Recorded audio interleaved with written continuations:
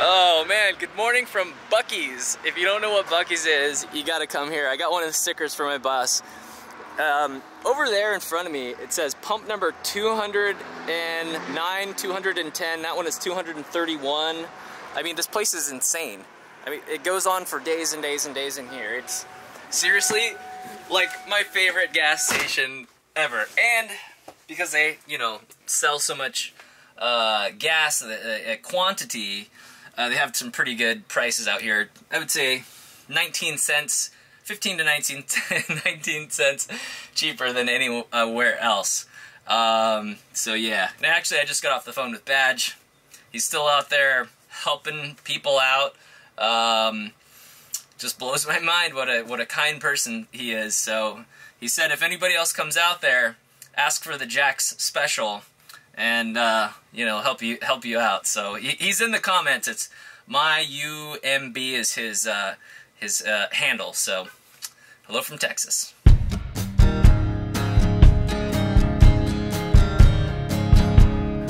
And boy, oh boy, do I have a lot of thank yous coming. I took last 2 days off. One day was an errand day. I got myself, took back my boots that broke, and some other ones arrived in the mail, and some other kind of things. I got a camera cleaner with the little, with the, to make sure the lens is clean.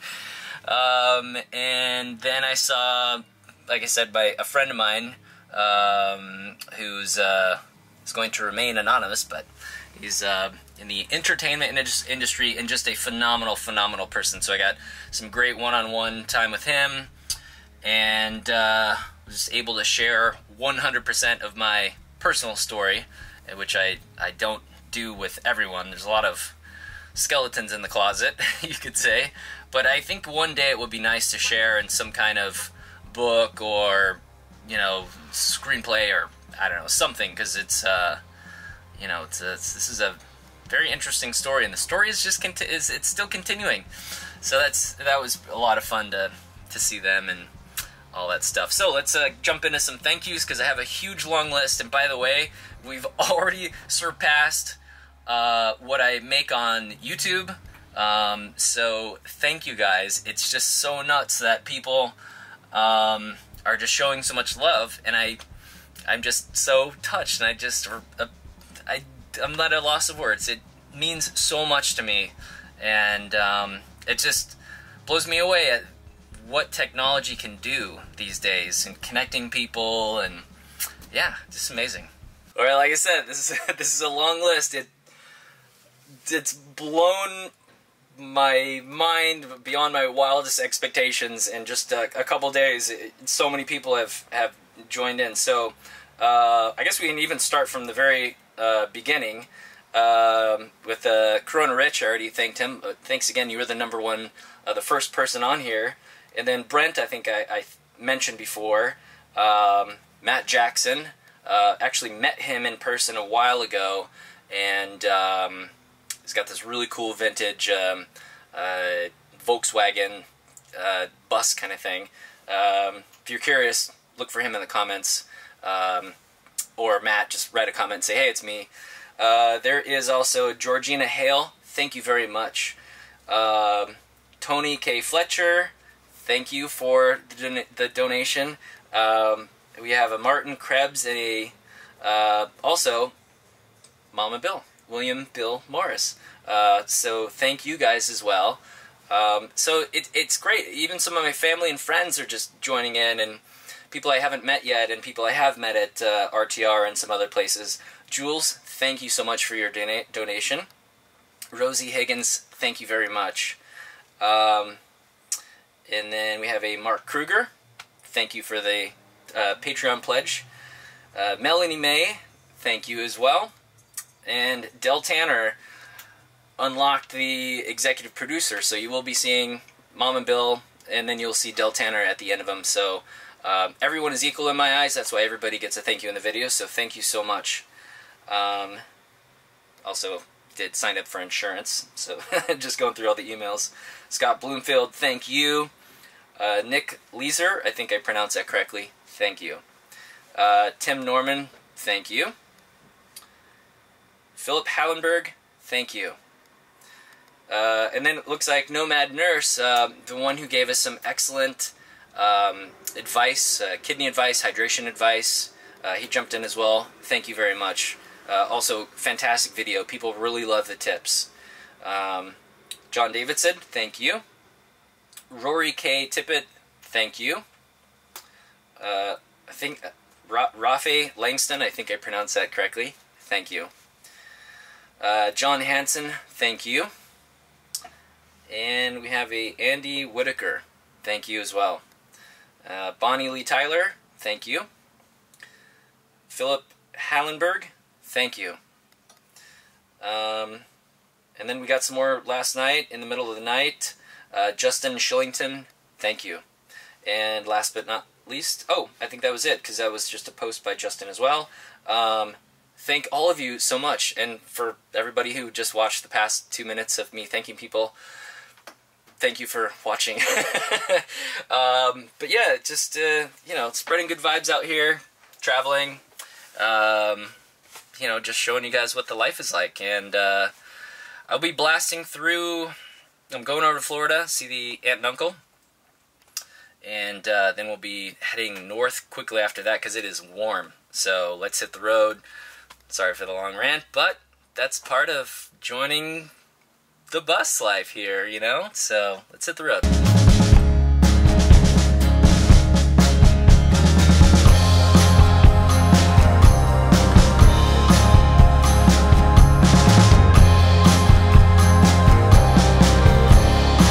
Alright, let's have a brief discussion about free camping.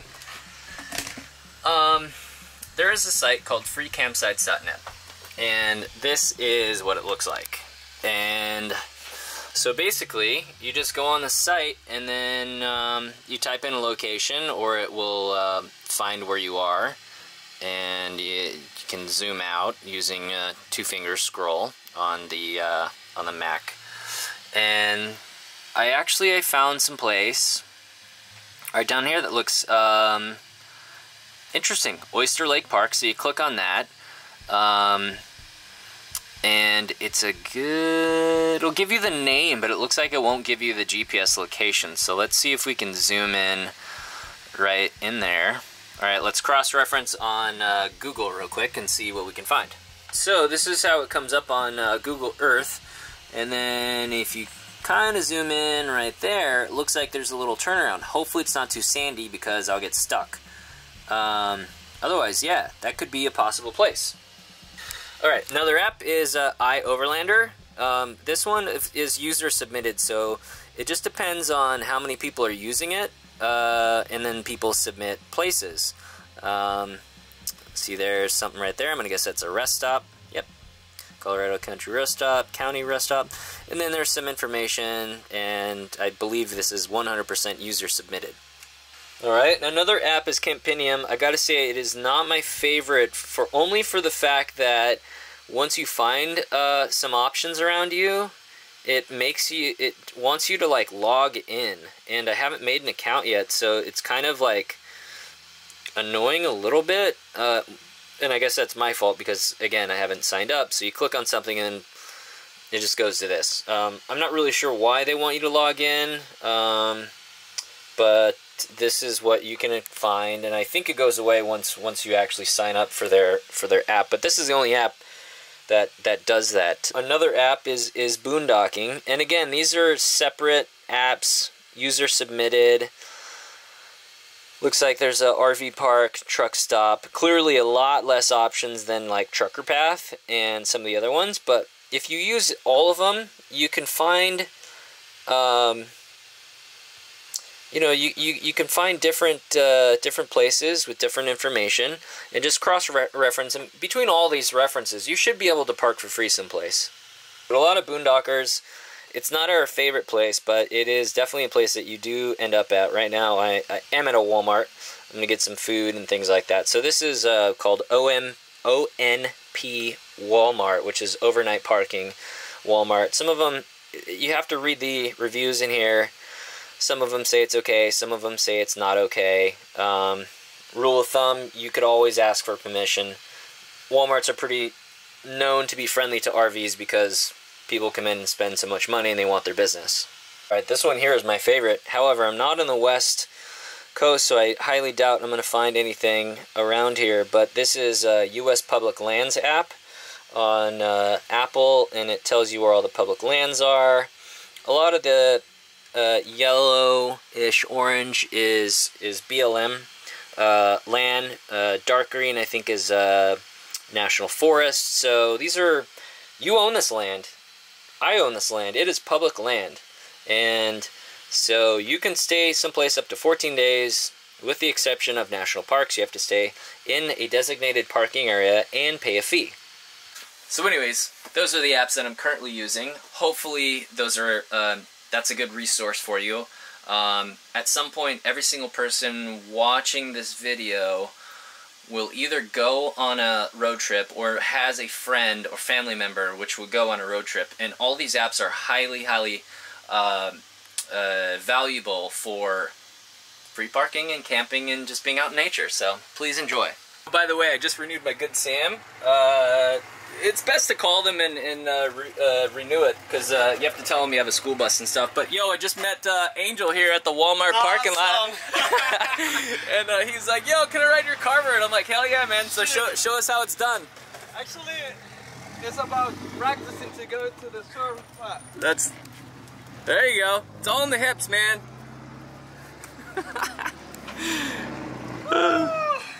Yeah, Angel. Yeah, nice, man. Angel wants to get a school bus, is that right? Yes, actually I'm planning to get a school bus at some point. Yeah. A short one, a big one? Mid-size, a little bit bigger than this, because I'm going to have a good crowd, a lot of women around. Oh man, just had like a half-an-hour conversation with this dude, Angel. Such a nice dude right there. Yo man, good to meet you. Oh, that's so rad. He's like, yeah, I saw your bus, and then I went to fill up the tank, and you know, I figured if he was there and I was still there, it was meant to be. And I said, bro, it's always meant to be if you see me. So if anybody sees me, just come up, say hi, super friendly, probably talk your ear off for a bit. And yeah, so just having a great day out here in somewhere in Texas. Oh, also I figured out where I was gonna go. If I didn't already mention, I'm gonna head towards the Gulf and see the Gulf of Mexico for the first time in my life, actually. First time in my life. Yes. I had to make a U-turn and pull into Timeless Texas Classics. Classic vehicles, sales parts, consignment.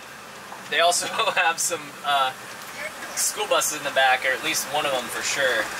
And it looks like I found my parking spot. It says tire kicker. That's for sure what I'm gonna do. Let's kick some tires around here. I had to make a U-turn and pull into Timeless Texas Classics. Classic vehicles, sales parts, consignment. They also have some school buses in the back, or at least one of them for sure.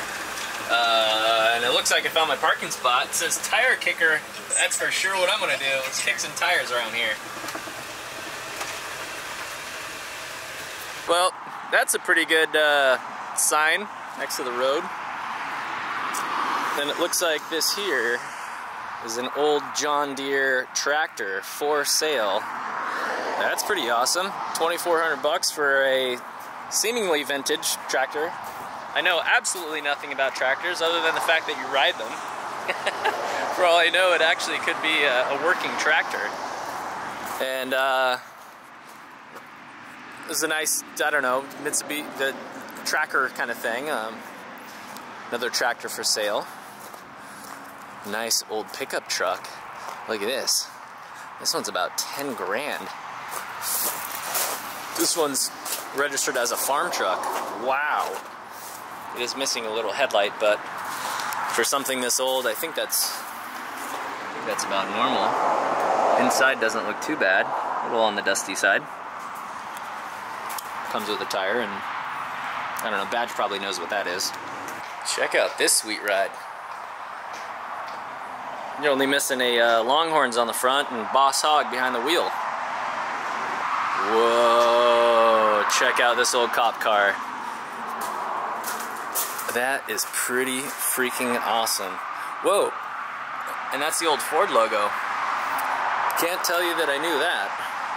I'm not very good with old vintage cars or anything, but golly, look at how cool that is.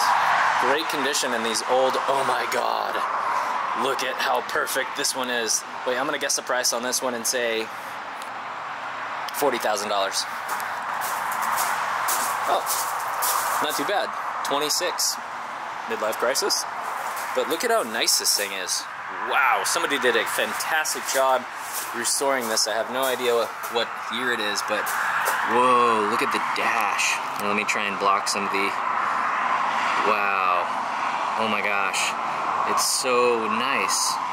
This one, it says Ford Fairlane.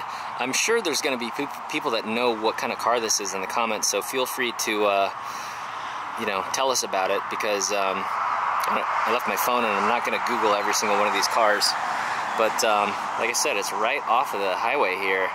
I met Roger out here behind the whole thing, and he's going to give me a tour of the bus that I spotted from the highway. So what's going on first of all with the smokestacks there? Well, it's hooked up to a propane bottle, and you can hit the switch and it blows out flames. Oh my gosh! Yeah, I see the wires coming in, so that's to ignite it. Yep. Right here. And then up top, looks like there's the igniter, the spark. Yep. And goodness gracious! All right, well, after you. So the electrical stuff is sort of my end of the business. So then the chair. That's a nice chair. Swap meet, but it rotates around. So this. Look at the flex steel. These are like the fancy RV chairs. Right, yeah. Cool. Yeah, you guys, you did okay. So this is more of a. This is the social area right in here. That's nice. And then and there's a table that fits here for. Yeah, I see that. And then we decided on, because there are 4 of us. Another guy comes from Nashville. He used to live in Houston. And this bus is the swap meet bus. Yes, it is.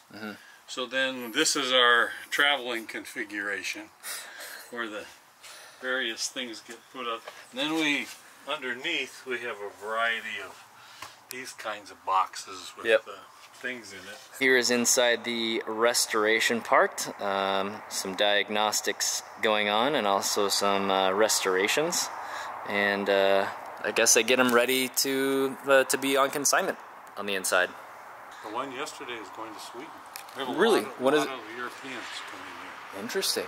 Interesting. And I heard there's a couple famous people who come in from time to time and buy things as well. Yeah. Interesting. So here is the inside of the showroom. There's all kinds of interesting things. It sounds like lots of turnover, so you never know what you're going to find in here. And I would say it's part museum, part car dealership. So come on by and check it out.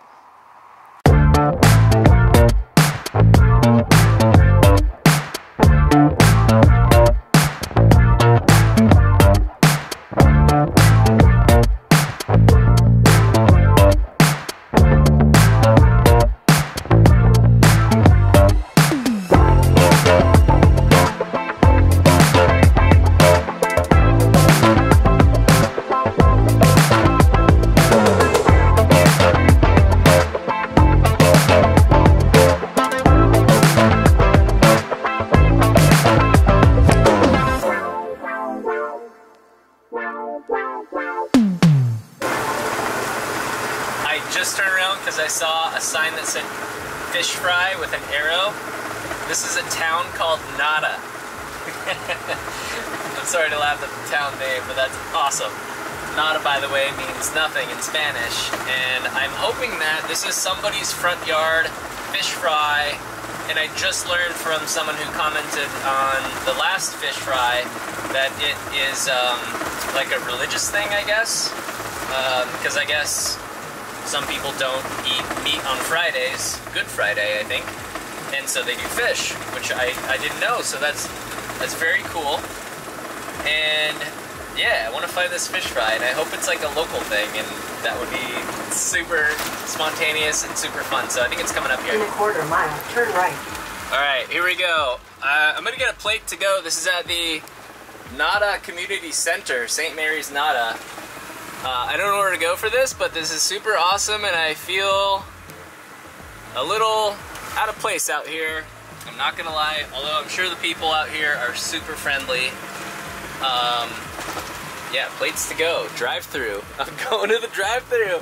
This is so rad. And also, P.S., look at how beautiful that building is.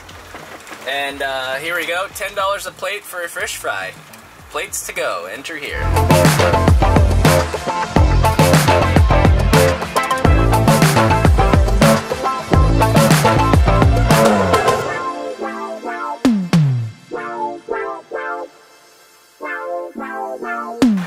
Hey, what's up, everybody? Yeah, we got the guys cooking the fish over here on the Fish Friday, Catfish Fridays. Just a fish fry, give a hand of All right, so we're in Nada, Texas right now. Nada, sorry. Okay. Best fish fry in Texas. Is it? All right, so we're at the community center down here. Do you guys do this every Friday? Right, learn that. Okay, everybody's welcome, huh? Everybody's welcome. All right. Well, thank you so much. Appreciate it. Wow. Talk about feeling like a fish out of water. But you know what? Everybody was so kind. It was just me that felt a little out of place. That never been to such a small town kind of thing where everybody probably knows each other. And you know, here I am all by myself. But yeah, swing by Nada, Texas. Let's take a peek at this here fish fry. This is what you get for 10 bucks. Holy mackerel. Well, I should say catfish. It's really good. This is definitely not on my diet.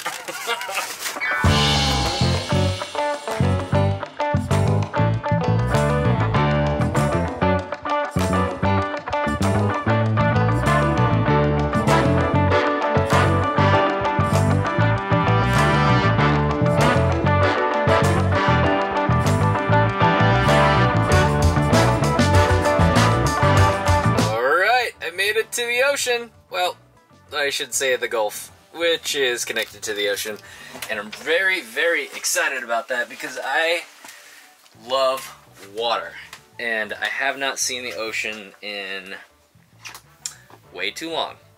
Oh, by the way, we should definitely try this fish thing. Oh, I'm so hungry. Now, for some strange reason, I wanted to eat this down at the water. Well, the beach. And also, for some strange reason, I felt like a fish out of water over there for some reason. It doesn't normally happen to me. Not that anybody made me feel uncomfortable, but I just thought to myself, boy.